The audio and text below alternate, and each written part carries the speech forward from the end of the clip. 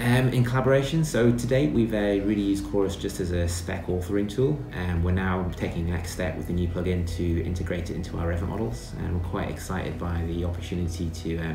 basically interrogate the model to pull out a list of spec sections that we then need to address. And from a quality assurance perspective, that's pretty useful because it means we're spotting the gaps from day one, as opposed to rushing around at the end of the project trying to find that missing spec section. So we're really quite excited about the ability to tie our specs into the model.